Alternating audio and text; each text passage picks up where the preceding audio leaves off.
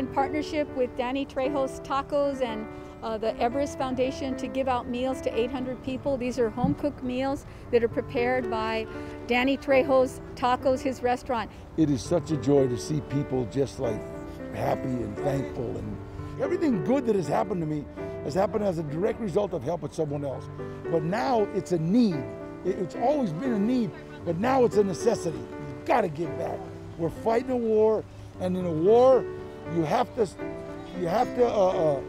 sacrifice. And we're sacrificing by wearing masks, by keeping distance, by not having big gatherings. That's why everybody you see is a part. Great.